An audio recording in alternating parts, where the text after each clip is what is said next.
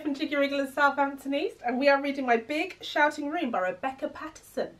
Is everybody ready? Are you all sitting comfortably?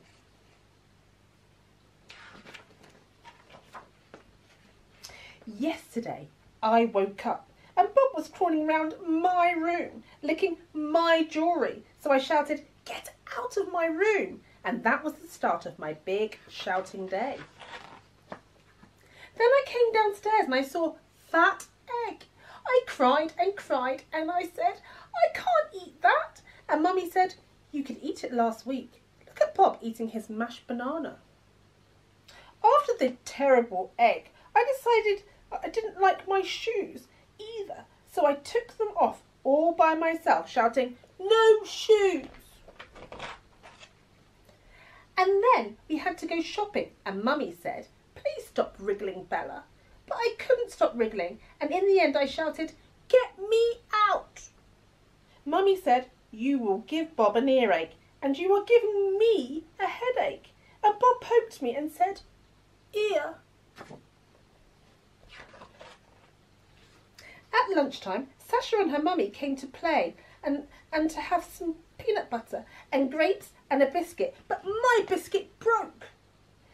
Then I couldn't play nicely and I kept saying, "No, you can't be princesses." And in the end, Sasha and my mummy and her mummy went home.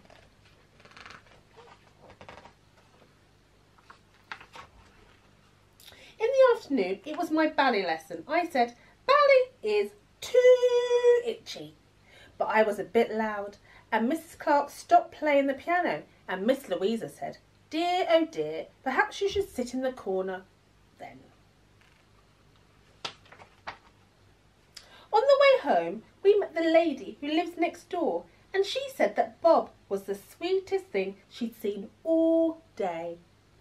And then she said, "And how is Bella?" I was a long way behind, so I had to shout, "I have a hurting foot." And Mummy said, "Could I keep my voice down? And could I please stop lying on the pavement?" What do we have next, everybody? Then it was time for my tea and my bath, but those peas were too hot and my bath was too cold.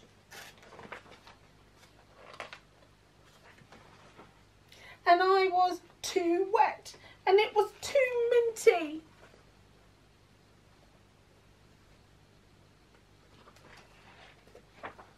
After that, I rolled and rolled and I said, "No bed, no, no, no, no, bed, no, no."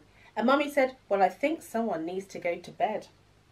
But I rolled all over the room and then I rolled into Bob's room and I said, "Bed is for babies."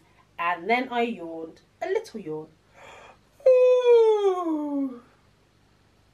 Then I crawled into my room and Mummy said, "Who wants a story?" And I said, "Nobody." But she came into my room anyway and we cuddled up and had my best story about fairies and cakes. Ooh. I yawned again and I said very quietly, "Today was a big shouting day, Mummy. Sorry." And she kissed me goodnight and said, "I know, we all have those days sometimes, but perhaps you will be more cheerful tomorrow." And I was cheerful all day long. I hope you enjoyed that story about Bella and her big shouting day. Please join me again. Hopefully we'll be back very, very soon. But for now, bye from Tonya from Jiggy's and bye from Bella and my big shouting day. Bye.